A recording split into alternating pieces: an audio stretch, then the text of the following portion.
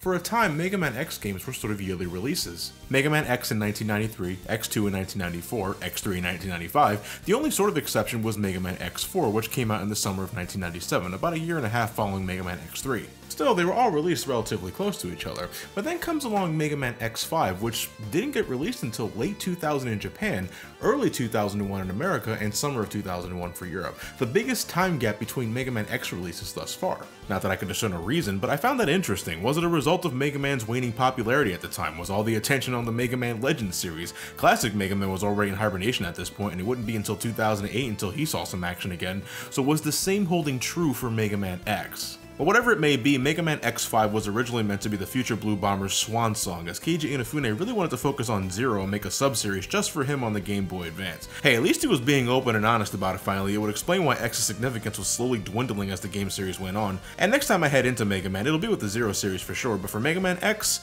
they wanted to end things with a bang. The end-all, be-all of the Mega Man X storyline from what's been established. And seeing how there's still 3 games after this one, I think we all knew how that turned out, but whatever. No point in lingering on that little factoid. Let's see how things were originally meant to end, to see how things were going to conclude between X, Zero, and the returning Sigma. Yeah, I say the returning Sigma because right off the bat, as before, X5 makes it clear who the real villain is behind the scenes, despite trying to focus on someone else. In the shadows lies a mysterious Reploid named Dynamo that's been tasked by Sigma to send the space colony Eurasia on a collision course towards Earth. Soon afterwards, Sigma himself appears to attack the Maverick Hunters directly, prompting X and Zero to jump right in and take him on, ending with the two heroes winning rather easily. But it turns out this is what Sigma wanted all along, for as soon as he explodes, he releases a Sigma virus that envelops the entire goddamn planet. Worldwide, Reploids and humans are slowly being corrupted by this new strand of the Sigma virus, throwing everything into chaos, and on top of that, the Eurasia space colony is now heading to collide into the planet in about 16 hours. We're talking about a code-level Omega extinction event going on here where nobody makes it out good in this scenario, and the pressure's on for X and Zero to come up with a plan to stop Sigma once and for all once again. But despite that predicament, I mean, you're still going through 8 stages and killing a bunch of rogue robots, so as far as structure goes, nothing's really that different, but here's the goal. To prevent the space colony from hitting Earth, X and Zero head to different parts of the planet to collect the necessary components to refurbish the Enigma, an oddly appropriate name for a wave motion gun because it's a goddamn mystery on how this thing is supposed to work right. With the Enigma, the team plan on obliterating the colony before it even has a chance to reach impact, so our 2 heroes head off to get the parts they need with support from their new crew, Alia acting as mission control that's a little too chatty when it comes to helping out, Cygnus, which I always thought sounded so remarkably close to Sigma that I thought he was secretly Sigma in disguise or some other shit, and finally Douglas, Doglass, going by the opening FMV. Douglas is essentially the series Auto. They got a similar color scheme for starters, and they specialize in augmenting your armor with special perks, which I'll cover later on.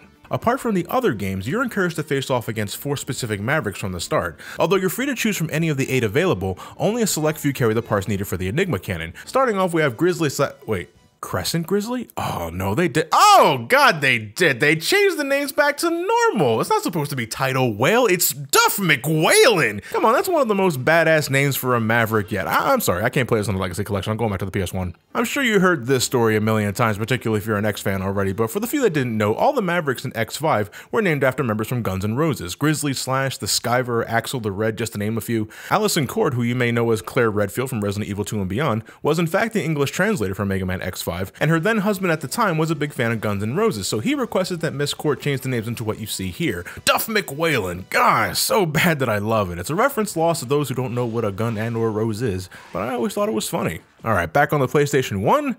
Much better. I think I'll stay with the PS1 version for the rest of the video, and you know what? I'll do the same for X6 for the sake of consistency. I know the Legacy Collection is out at this point, and it is fantastic to have all these available for current consoles, but I had some initial quirks. I downloaded the bundle for the Switch at first, and I ran into some pretty bad lag at some parts and audio stuttering when I was playing the PS1 games. I asked on Twitter if anyone else had this issue, and it's been confirmed that the Switch and PC version are a little rough around the edges. Not a deal breaker, but they're not perfectly optimized, so I went and got it for the PS4, and so far so good. There's next to no load times for the PS1 games like in the original X collection, that's great, and I love the oodles of additional galleries for every game in the series. I'm going to save my complete thoughts for the Legacy Collection in a future video, but I did want to highlight a couple of things. That's it. Another reason why I'm sticking to the PlayStation for X5 and X6 is my lack of enthusiasm for Legacy Collection's graphic filters. In my opinion, you should never, ever make the pixels melt together to give it a pseudo HD look. I just think it never looks good, but the lack of any filter makes the game look too scratchy and raw in HD quality. The CRT filter is the best in my opinion if I had to pick one, but strangely, I don't think any of them compare compare it to playing the game on the PS3 or maybe getting physical copies for the PlayStation 1 and playing them on a CRT.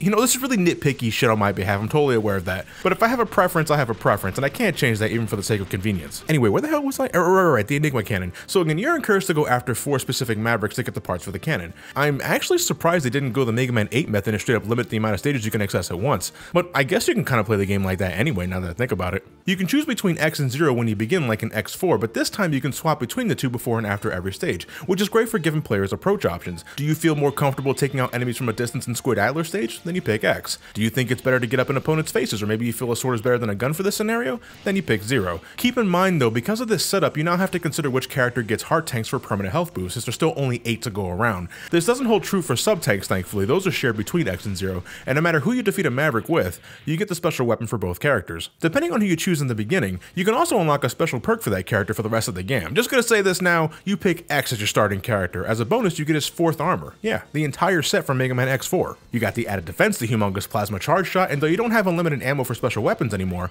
ammo consumption is still reduced by 50%, giving you more to work with. It's not perfect, but better than your default armor, and again, you have all this from the start. It's great. If you choose 0 as your starting character, X loses his 4th armor permanently, and you're left with 0's Z-Buster, which sucks. It has a longer than normal startup time, you can't charge it, and its firing rate is inadequate. It gives 0 a long range option, but if you want long range options, then you just stick with X. I suppose it's good for those enemies with those pesky shields. 0 has it pretty bad with a select number of enemies in this game. In fact, unlike X4, I actually prefer to play this game as X. I think he's just better suited to deal with what X5 throws at you this time, not just because of the armor upgrades, but the level design feels more in line with his abilities. Don't get me wrong, the game's perfectly playable with 0, and against bosses, he's just as fun as before. But level progression can certainly feel more awkward. Squid Adler, for instance, is a pain in the ass with the red guy, not just because the stage sucker punches you in the beginning. Nope, I sure wasn't. But the second half of the level is filled with these stationary robots that you can only hit when their guard is down, which I find clumsy to do with 0, and I'd rather just ignore them. And then there's these locked doors that require you to hit these mechanisms repeatedly until they lock in place. But you can't dawdle for too long, otherwise the locks reset, so with 0 I not only have to get close, but I also gotta scatter back and forth to unlock both doors at the same time. It's not horrible, but awkward as hell. This game does say that 0 is meant for advanced players, but I feel this design wasn't properly balanced to consider both, unlike X4, a game where I had no problem playing as 0 at all. But some stages just suck no matter who you pick. I love Duff McWhalen's name, I really do, but his level is a fucking drag. An incredibly slow auto-scroller with 3 mini-bosses that, assuming you're going through the intended route, you have to visit 3 times if you want to get all the upgrades, since one of X's armor upgrades requires that you have Duff McWhalen's weapon. At least the weapon's nifty. In fact, I do like X5's selection of weapons compared to X4. The charged up Crescent Shot is a fantastic shield that eats up enemies like popcorn. Squid Adler's weapon is a great callback to classic Mega Man's Thunder Beam. That's awesome for shredding through big robots especially. And the Dark Hold from Dark Dizzy that can freeze time is goddamn essential for getting past these instant kill lasers near the end of the game. It's not so much that the other weapons are bad, they're good for taking care of bosses as is usually the case, but most of them are completely overshadowed by one of the best armor sets in the history of the franchise, the Falcon armor. Before that though, Mega Man X5 decides to handle armor upgrades in a dumb as hell fashion. Because of the virus currently infesting the planet, Dr. Light now feels it's unsafe to install the upgrades one at a time like before. Therefore, X can now only use the armor when the entire set is complete, which is lame. It completely removes the sense of satisfaction you feel when you find these things. I mean, it's still sort of there, but now you can't use any of the upgrades until you find the others. Having access to the 4th armor from the start somewhat mitigates this, but why fix what wasn't broken, you know? Well, backwards design and all, you want to go after the new Falcon armor. There's also now a second set of armor parts that X can acquire. Yeah, X5 has a total of 3 armor sets for X in this game. 4 if you include the returning ultimate armor that you can get by either inputting a code or by waiting near the end of the game, like how you got the Shoryuken or the Golden armor in X3. The Gaia armor gives you added defense and makes you immune to spikes, but your range is pathetic, you move at half the speed, and you can't use special weapons at all. I only use this armor for heart tanks I couldn't reach otherwise and to help against Rangdabanga. Yeah, it's his name, Rangdabanga. That's it. It might as well be the ride armors in X3. This armor blows. It's too specific on its capabilities and it isn't versatile. It's nothing compared to the Falcon armor. Now this set has one feature and one feature alone that breaks the game in half.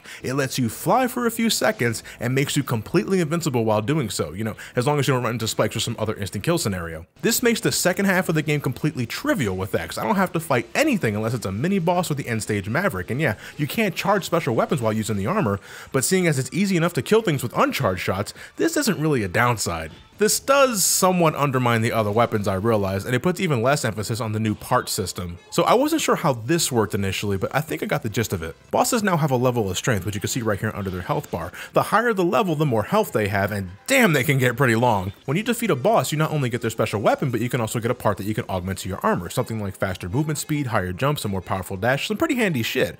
But you're limited to the amount you can equip at once. X and Zero by default can equip 4 parts, but the armor sets can only equip 2, while the Gaia armor can't equip any. Piece of shit. The only way you can score specific parts is by defeating these Mavericks at a high enough level. I think level 8 is the bare minimum, and a boss's level is determined by a number of factors. The amount of Mavericks you already defeated, your Hunter rank, which I think increases the better you do in the stage, I'm not sure on that, and finally the amount of time you have left before the space colony collides with the planet. If you want to score as many parts as possible, you gotta go a real roundabout way of playing this game. Since you need bosses at a high enough level but can't increase your rank by completing stages or by defeating other robots, this means you gotta waste hours on the clock since it's your only option left. So how do you do this? Dying a lot. You get a game over. You head back to the stage selection screen, pick the stage again, and drain the clock since it goes down by an hour every time you pick a stage. Once you finally reach the threshold needed, you can score the part you need from the beaten boss, but you also gotta choose the right option because the part you're given is determined by whether you choose weapon and life or weapon and energy. The former giving you the weapon and extra health, while the latter gives you the weapon and additional ammo for it. Did you catch any of that? I feel this could have been better handled. If you play the game normally, you're gonna get some parts regardless, maybe a little random, but who knows, you might score something that can give you an extra edge in combat.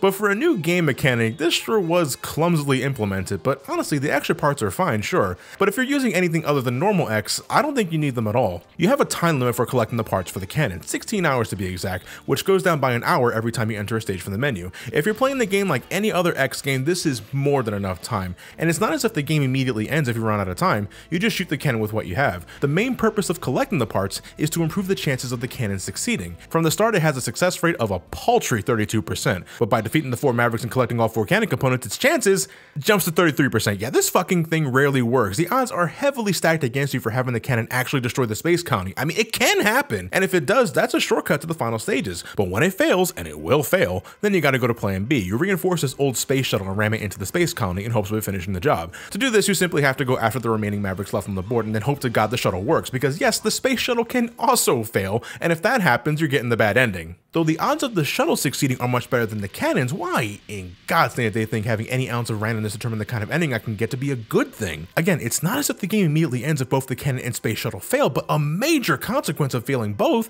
is losing Zero, since he's the one who volunteers to pilot the shuttle into the colony because of the autopilot feature being busted. If you decided to play as Zero for the majority of the game but got shit enough RNG to have the cannon and shuttle fail, you're stuck with X, who probably doesn't have any of his armor upgrades because you didn't bother with them as you stuck with Zero, and he also probably doesn't have any health upgrades either, since again, you decided to stick with Zero. Now, since you're able to save the game before either using the cannon or launching the shuttle, I think it's possible to keep resetting the game until you get the result you want, but I spent nearly 30 minutes resetting the game just to get the cannon to work and nothing happened. I gave up on it, and for the sake of getting footage for the bad ending, I spent almost as long resetting the game just to get the shuttle to fail, but that never happened. So is the end result determined as soon as you collect the final component before you get the save prompt? I mean, I guess Zero's fucked no matter the scenario. Let me get back to the story real quick. Throughout X and Zero's mission, they're continuously dealing with the effects of the Sigma virus, how it corrupts robots and all that, but Zero begins noticing that the virus is actually making him stronger. I really like how it's implemented in gameplay too. Occasionally, you'll see these purple Sigma heads pop up representing the virus itself, and they have no sense of personal space. Like right here, I'm trying to collect the next armor upgrade, and this asshole is hovering around me like a dog wanting a treat. If X absorbs too many of these, then you take constant damage for a couple of seconds. It's rarely an issue, but something you don't want to deal with anyway. But if Zero grabs too many virus heads, his health is completely restored, and he's invincible for a small duration. Not every day where you can stare at a malevolent computer virus and say, oh, that's that good shit. But Zero's apparent immunity to the virus leaves the rest of the gang concerned. What's going on here, they wonder? Is Zero a potential threat? Well, if you're a longtime Mega Man fan, I think you'll like the answer. So it turns out Sigma has been in contact with a mysterious figure that knows all about Zero and how he works. Though we never see the person in question, it's pretty damn obvious that it's Dr. Wily, and who knows more about Zero than the creator himself. Okay, it's not Dr. Wily completely, it's rather his spirit, his essence. Whatever it is, Wily shares with Sigma how to awaken Zero, to make him the bloodthirsty maniac he was back in his origin story in Mega Man X4. To accomplish this, Zero had to be exposed to not only the Sigma virus on Earth, but this specially created virus located in the space colony. So if the space shuttle fails, Sigma plans to succeed and turn Zero to the dark side. I mean, due to the team's concerns, X and Zero end up fighting each other anyway for the sake of their well-being, but if Zero went Maverick beforehand, that battle just got a whole lot harder. But whether Zero turns evil or not, the ensuing battle between the two leaves X and Zero a bit worse for wear, with Sigma attempting to capitalize on the result. Now, if Zero went Maverick, this is where he snaps out of it and sacrifices himself to save X, taking the full force of Sigma's blast. But then we find that X is still lying on the floor unconscious, and Sigma, instead of taking advantage of the situation, decides to let X live until next time. Sigma, are you fucked in the head? He's right there, dude. Zero can't defend him anymore. What are you doing? If Zero didn't turn Maverick, then things are a bit better for a small amount of time. No matter who kills Sigma, Zero, oh my god, Zero, Jesus, it's a good thing these guys have no blood. Zero's caught in Sigma's final explosion, but the remains of Sigma still try to have the last laugh, firing one more laser that cuts through X and Zero like a shish kebab. But with his last ounce of strength, Zero takes out Sigma for good with a well-placed cannon shot. So that's how you use it right. You just gotta be on death's fucking doorway. Sigma is wiped out, but Zero finally succumbs to his wounds. 3 years pass by and X is seen still fighting the good fight, honoring his deceased friend by wielding his trusty Z-Saber. Do you remember Dynamo? The fuck happened to him? I have to say, there's certainly a sense of finality with this story. Okay, well, at least the end of Zero's story, because the series was always called Mega Man X, and X is still alive by the end, so they can technically continue the story with something else. But if this were the final game in the lineup, I guess it's an okay conclusion. We finally get that X and Zero confrontation that X3 spoiled for us some time ago, but at the end of the day, it's still Sigma that's the ultimate bad guy. It's interesting that Dr. Wily was involved in some capacity to give us another bridge between the classic and X series, but this is really the only time it matters, because after this, Wily's influence and all that is gone with the wind, never to be mentioned again as far as I'm aware. Also, Zero's death is treated as a big deal, and I get why, this is supposed to be the last game and such, but did they forget this wasn't the first time he's been through this situation? He was fucking blown in half when he sacrificed himself near the end of X1, and a big point of X2 is putting him back together, so unless something's changed, couldn't they just do that again? And on that note, and I really should have brought this up in X4, but if Zero loved Iris so much, why not just fix her back up? She's a robot. Robots can be rebuilt. Am I an asshole for thinking this? Yeah, most likely. It's just when they established that Zero could survive something like this before, with how many times Sigma has come back from the brink, death sort of loses its impact. Or I could be missing the point entirely. As the supposed end to the X lineup, X5 is chock full of callbacks to both the X series and the original series, remixed music from past games, returning obstacles like Quickman's death lasers, the disappearing reappearing blocks, and let's not forget the fucking Shadow Devil! Yeah, this is something we needed to call back to, and fuck me, this guy does so much damage on contact! Look how much he took away from me, what the fuck? Thankfully though, I can cheese this fucker by constantly wall jumping, completing avoiding his stupid block attacks, but damn is it murder on my thumbs. But you know what, these references to past games and such really give Mega Man X a celebratory feel. One final hurrah before it's put to rest to focus on another series. I don't like how the ending is ultimately determined by RNG, no matter how well you can stack the odds in your favor, and even save scumming doesn't seem to work most of the time, and some stages are just mindless slogs, especially when trying to nab all the upgrades. It goes backwards with a couple of things, like how it handles armor upgrades and all that, but it does enough right to make it a solid, if somewhat mundane adventure. Mega Man X5 is not the best place to start, but it's not the worst of the bunch either. If it had to be the last game, I'd say it ended on a positive note. But alas, this wasn't the last game in the series. One more was made for the PlayStation 1, a decision entirely made by Capcom against Keiji Inafune's wishes. Like, he had nothing to do with this one, period. 1 year after the release of Mega Man X5, Mega Man X6 was put on store shelves. A quick thing before we start. Now, Mega Man X6 has enough going against it already, but one thing people bring up all the time is its release window. Now, it's true that Mega Man X6 was released a mere 9 months after Mega Man X5 in America, but in Japan, it was almost a full year since Mega Man X5, and yeah, a year's time isn't a whole lot in terms of development. There are certain risks, but it shouldn't be an immediate condemnation, and let's not pretend this is the first time the X series has done something like this. Like I said, X2 was released just a year after X1, and X3 was released a year after X2, and bearing my personal opinions on X3, those are considered good games. X4 gets some leeway being released a year and a half after X3. Well, actually, since the original development team didn't work on X3, I guess it's technically been 2.5 years since X2. My point is, yes, a year between releases is usually not a good sign, but it isn't something exclusive to X6. It can be done right, and it has been done right before. Sonic the Hedgehog 2, Crash Bandicoot 2, Mega Man X2, that's all I'm trying to get at here. And trust me, Mega Man X6 has got it rough enough as is. So this is it, right? It's not exactly a secret that Mega Man X6 is often considered the bottom of the barrel in both the X franchise and Mega Man in its entirety. For a time, this game was a shock to me because I actually played this game a number of times back in the early 2000s and remembered liking it. I rented it a handful of times from Hollywood Video and Blockbuster. It was during my jump back into the X series now that I had my own PlayStation 2. Yeah, I went from Mega Man X1 and then X2, and then I jumped to X6 and then worked my way backwards. I'm a bit of an oddball. I remembered liking the graphics, then again I was easily impressionable back in the day, and I especially remember enjoying the soundtrack. In fact, let's get that out of the way now no matter what I end up saying at the end of this video. Mega Man X6's soundtrack is easily my favorite of the PS1 trilogy. There's a lot about it I absolutely love. It knows how to rock out, it knows how to be somber, it's got good techno, the instrumental quality is just a caliber above the rest in my opinion. I know I didn't spend any time discussing the music in X4 or X5, and it's not because I think they're bad. There's a couple of tracks I enjoyed in those games, the boss tracks specifically, but the amount of songs I enjoy is nowhere near how much I enjoy in Mega Man X6. I wouldn't technically own Mega Man X6 until I bought the X collection some odd years back, and most of my time on that bundle was spent on X1, X2, and X4. It wouldn't be until my commentary on Brain Scratch Comics that I gave the game a proper revisit, and let's just say there was a lot I didn't remember about my teenage years. I guess I blacked out the bad stuff. Well, let's start from the top. X6 already begins with some confusion. Instead of 3 years passing since X5, it's only been 3 weeks since the Space Colony incident and when Zero sacrificed himself to save X and destroy the remains of Sigma. But according to the beginning of X6, the Space Colony ended up crashing into the Earth and nearly wiped the planet out, an event that only happens if the space shuttle plan fails, which results in Zero turning Maverick. In that scenario, Zero ends up dead before the final battle with Sigma, meaning he isn't there to deliver the coup de grace to Sigma's head to save X, and on top of that, the ending concludes with X's memory of Zero being completely wiped out by Dr. Light. Why not just have the game take place after the good ending, where only a small fraction of the space station still landed on Earth? It could have worked out given the plot of this game. Why immediately start retconning shit and create this confusing third timeline? Okay, so our story begins with a Reploid scientist named Gate inspecting the catastrophic wreckage of the space colony. Upon discovering some mysterious remains on the ground, the man slowly begins losing his mind and starts unleashing his grand experiment upon the world, the Nightmare, a virus that can honestly do whatever the fuck it wants. It can cause robots to hallucinate, it can drive them crazy and turn them Maverick, it can turn lava purple, turn the lights off. Seriously, whatever strange occurrence that happens in X6 is literally blamed on the Nightmare every single time. It's this game's excuse for all the irritating shit you're bound to run into.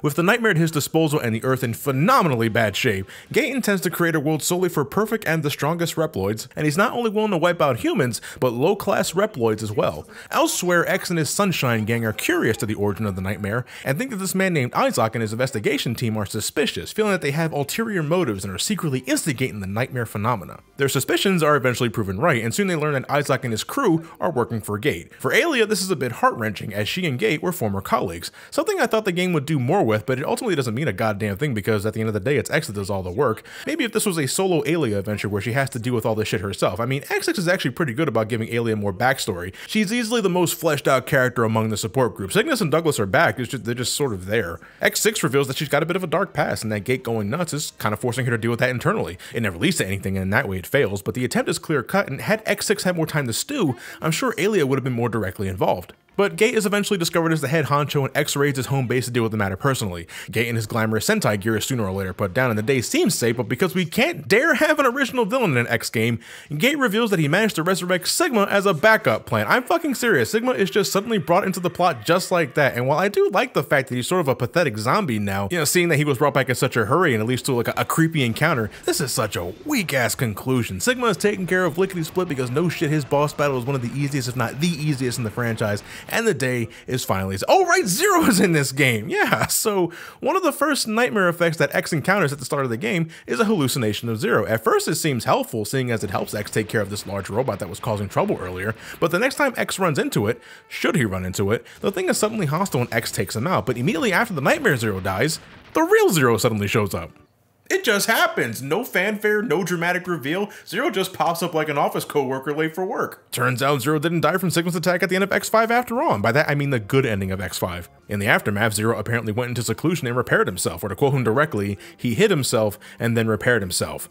Wow, seriously? That's what they're going with? Look at him at the end of X5. Look at him. He is nothing but a torso and an arm. Now, it is strongly implied that Dr. Light actually has something to do with Zero's resurrection, but they never outright say it, and I don't know why they play that up as a mystery, because there's no way in hell I would ever believe that Zero brought himself back from the brink. For the record, I'm not against him coming back, period. He's done so before, but in X2 he had to be put back together like a Lego set thanks to the combined efforts of X and Dr. Kane. So just say Dr. Light brought him back and leave it at that. None of this hid myself, repair myself bullshit. What the fuck did that look like? But yeah, Zero's back and he agrees to help X in his mission to stop the nightmare. From then on, the plot continues as normal. Now, if you finish the game as Zero, we get something a little extra. Fearing that his presence is a danger to society for the time being, Zero agrees to put himself in a deep sleep until the remains of whatever malevolent virus residing within him is completely eradicated. According to Zero's physician, because I think that's who he's supposed to be, this process will take over 100 years, and Zero is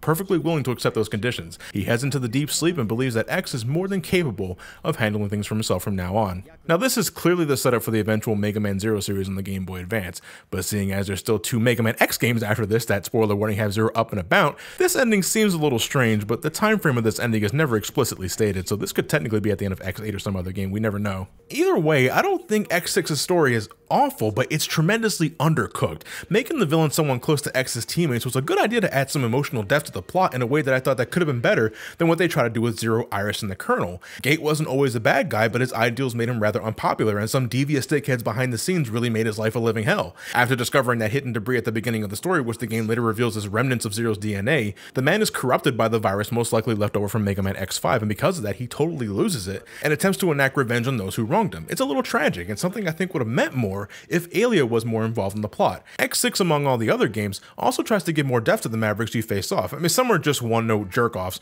but a couple are given pretty tragic backstories that don't necessarily make them Mavericks, but since they're willing to defend Gate by any means necessary, they're unfortunately in our way and have to be put down. Some even respect X and Zero a great deal and regret the circumstances of their meeting, but again, it's all undercooked because when push comes to shove, it's still a typical Mega Man X game, and it's not as if you can convince any of these guys to lay their arms down. Lord knows X will want nothing more than to not fight. You also don't learn about most of these details until Alia tells you about them after you already killed them, making the whole thing feel rushed. It most likely was, but the idea of having a morally gray story with characters that aren't a collective bunch of dumbasses like the Repliforce is intriguing. There's no animated cutscenes, but the presentation isn't so bad. It's like a moving comic book. There's plenty of dynamic shots with different illustrations, and in the original PS1 release and on the Legacy Collection, there's voice acting. It's in Japanese, yeah, but it's better than what X5 did, where cutscenes were not only more stilted in my opinion, but every character's dialogue had this annoying ping that accompanied every individual character text. Yeah, that got ear-grating in no time, so props to X6 for going the extra mile and just giving us voices, even if there wasn't any time for an English dub or a proper localization. I'll defend X6 and how it presents the story, but the dialogue itself reads as if it was directly translated from the Japanese script. It's like they used Google Translate. It can read so awkwardly when said out loud. It's full of redundancies, bad grammar, typos galore. It's not a pretty sight. One of the biggest consequences of the crunch development, no doubt. But man, this is just the tip of the iceberg. X6's defining gimmick is the nightmare system. In a way, it's like the stage alternation gimmick of X1, cranked up to 11 with little explanation for how it fully works. Alia informs you that stages highlighted in red are currently under the effect of the nightmare. Now this seems random, and honestly, it might as well be given how unclear it is for the first time player, but certain stages are only capable of having a couple of obstacles. Rainy Turtleoid, for instance, can either have these images of X and Zero pop up and ram into you, or your visibility becomes absolute shit and it's next to impossible to see what's ahead of you. And this is on top of the stage's inherent gimmick of acid rain repeatedly draining your health. What the game doesn't make clear is that the nightmare effects can happen anyway if you happen to defeat the correlating boss before so. If you defeated Metal Shark player, then Blaze Heatniks will have these metal blocks all over the place that impede your progress. Defeat Blaze Heatniks, and Blizzard Wolfang will get these fireballs that make the stage incredibly fucking irritating. Defeating certain Mavericks only affects certain stages, but it does not matter if a stage is highlighted in red, and that's the annoying part because the game makes you think otherwise. It lies to you. So you can imagine the confusion you might feel when you try to avoid the red stages at the moment only to run into another nightmare effect from a stage that wasn't highlighted. And man, certain nightmare effects in some of these stages make for some of the most aggravating level design in Mega Man X, period. The darkness effect in Rainy Turtleoid makes progression a goddamn chore, even more so in Commander Yanmark's stage, where you also have to deal with instant kill spikes, something I swear Mega Man X6 has a fetish for. It's worse than Mega Man 4. But Blaze Heatnik's fireballs and Blizzard Wolfang's level, holy fuck, how are you supposed to avoid getting hit? I mean, without wasting 1,000 hours of your life into the game. Without knowing how to manipulate it in some capacity, the nightmare effect exemplifies frustrating mechanics inside an already clumsy game because, oh yes, even without the nightmare effect, X6's level design is just a major step backwards and the definition of irritating. I hope you're not epileptic given how much you're going to see X and Zero flash white all the goddamn time with how often you're going to get hit. I mean, fuck guys, what happened here? Enemies are incessantly spammed harder here than in Mega Man X3, even those that are chunky motherfuckers that don't go down with an easily well-charged shot or saber slash. And if it isn't shit like that, it's just a stage gimmick entirely. Blaze Heatnik's idea of a level is taking this mini boss right here and just having you fight the thing 5 fucking times, and without the proper special weapon, especially as X, it's a fucking nightmare, pardon the pun. I recommend doing Metal Shark Player as X beforehand or Infinity-Majohnny as Zero to get these screen nukes, but Metal Shark Player stage has its own problems. Oh my, this is a painful ass slog.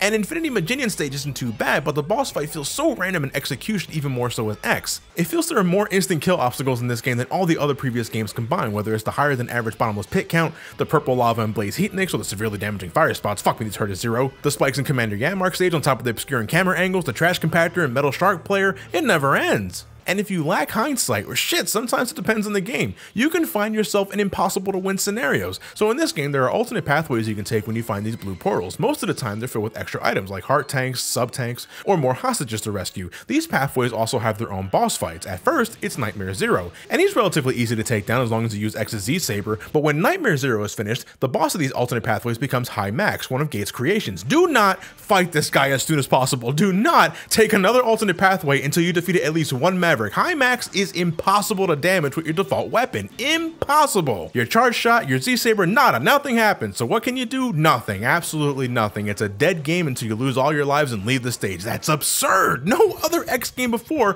put you in that kind of scenario. You could damage the X Hunters with your regular weapon. You could damage Bit and Bite with your regular weapons, but High Max, it's like a punishment for basic exploration. I mean, shit. In some unfortunate circumstances, the level can be impossible to complete through no fault of your own. Just for the love of God, do not pick Normal X. This game was clearly not playtested with him. Sometimes the air dash, which Normal X does not have, is required to just progress. And if you were unfortunate enough to enter, say, the alternate pathway in Commander Yanmark stage, guess what? You can't cross this overly large pit. That's a game over. And in Ground Scaravich, this can happen on a complete whim. A big thing about his stage is that a level layout is chosen at complete random when you enter these virtual totem poles. And one of those layouts has an overly large pit that Normal X cannot cross. No, just no, that's broken design. No matter who you choose, it should be possible to just complete a stage, no matter the circumstance. You don't leave something like that up to chance. And if upgrades should be needed for anything, it should be for optional shit. By default, X has his Falcon armor from X5, although the invincible flight feature was removed seeing as the armor was damaged between games. The charge shot is this pathetic pea shooter that can still hurt, but now you need better than normal aim. The armor still gives you added defenses, has an air dash, and comes with a screen nuke that I can't for the life of me use properly. It's no Giga Crush from X2, not by a mile.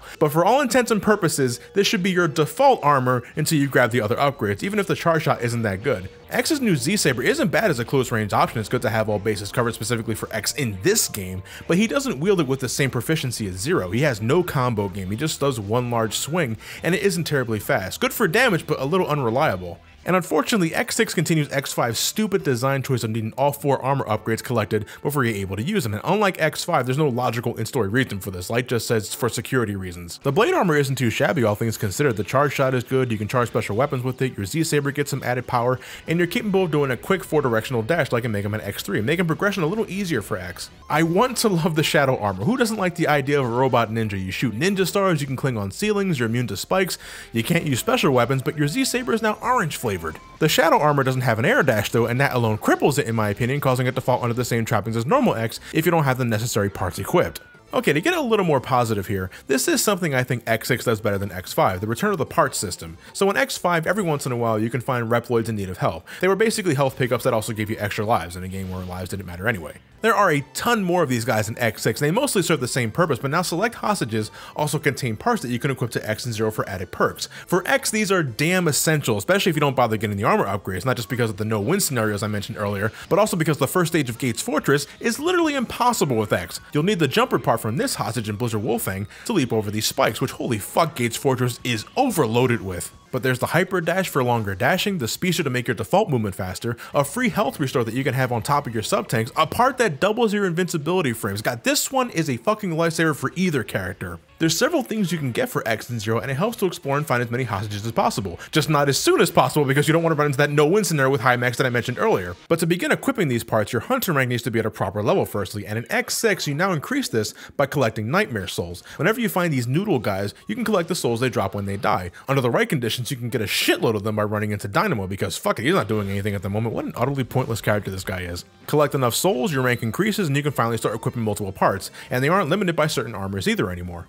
Just don't leave these souls idle for too long because the soul amount quickly diminishes if that happens, eventually causing the nightmare to respawn, and if you kill it again afterwards, it won't drop a single soul, period. Another thing to watch out for is nightmares that are close to hostages. If this happens, you kill that motherfucker immediately because nightmares will slowly head towards whatever hostage is close by and attempt to permanently corrupt them, and when that that happens, that hostage is considered dead. And if that hostage had a useful part for X and Zero, that son of a bitch is gone for good unless you reload your save file. Yeah, you just can't exit and re-enter the stage because hostages don't respawn. With the right set of parts alongside armor upgrades, knowledge of how the nightmare system works, and let's face it, a high tolerance to pain, the game becomes somewhat bearable. And you know what? Mega Man X6 is one of those games I find some enjoyment from when I attempt to speedrun it, specifically as Zero. He's got the double jump by default now, making progression much smoother to handle compared to X. His Z-Saber can eat through a lot of enemies at once. His Z-Buster has been massively improved since X5. Seriously, it does an obnoxious amount of damage when you shoot at point blank range. It's like a shotgun. There's even a couple of glitches I can do with the right tools, like using Rainy Turtleoid's technique on this guy to get infinite invincibility frames. Now look at me as I run through everything without taking damage, and I can also do this in Gates Fortress as well, thank fuck. For some reason I can use Shield Sheldon's guard shield to cause Zero Saber to fucking annihilate some Mavericks. I don't even need it for Rainy Turtleoid, I can just stand behind him and do this, because that's a thing you can do in this game for some baffling reason. Kinda like Sonic 06, there's something I find fun in breaking this game. That ain't an accolade for the record, that's just me being a stubborn dumbass. I can't do nearly as much as X. The best I can get is using Commander Yammark's weapon to blast through a lot at once. This is actually a pretty good weapon, but that's fucking it. I'm dead serious. I do not see the utility for the other weapons at all, if there's any to be had. I can use the Ice Block to get this one hostage, that's alright. The Charged Metal Anchor could potentially be good, but you're not invincible while using it, so if you get hit, the entire attack gets cancelled and it fucking sucks. For maximum comfortability, I highly recommend using the cheat code for X's Ultimate Armor or Zero's Black Armor. Zero is such a glass cannon in this game normally, and without the shock buffer part, the one that increases your defense that one of these hostages give you, I don't remember which fucking one does it, without that, Zero dies so easily. With the Black Armor though, you have the shock buffer on by default as well as a stronger Z-Saber so you can deal more damage. I used to play Mega Man X6 with Ultimate Armor and Black Zero all the time, which is probably why I thought it wasn't so bad back in the day, but bottom line, if I have to use a cheat code to make the game more tolerable for me on a level that is still nowhere near close to the quality of X1, X2, or X4, that is a major problem, a big fucking problem. There are workarounds. In fact, another thing you can do now if you have the Legacy Collection is play with the Rookie Hunter mode turned on. For X6, the added damage reduction and slight changes to the level design makes the game a bit better, so you can totally play it that way if you want to, but it doesn't change the fact that Mega Man X6 fundamentally is a giant mess. No matter how you approach it, the level design is some of the worst in the franchise. It's got some of the most dickheaded boss fights on top of that. The Nightmare Mother High Max Round 2 is X. Gay can rot in Android, hell, fuck with alien things. The production values aren't bad as far as graphics and music go, but the Rust translation makes dialogue hella awkward to read at multiple points. I mean, I don't personally play these games for story, but that's not something I can just ignore out of preference. No way in hell I can recommend this as either a good Mega Man X game or a video game period, when the number of better options out there far outweigh what joy you can possibly find in this one. I guess it wouldn't hurt to try it on Legacy Collection with Rookie Hunter mode turned on. I don't think anybody will hold it against you, and if they did, fuck them. This is something I think only diehards can find some semblance of joy from. I can find little nuggets here and there, but only when I'm breaking the rules. This game cheats, so I cheat back. Fuck it.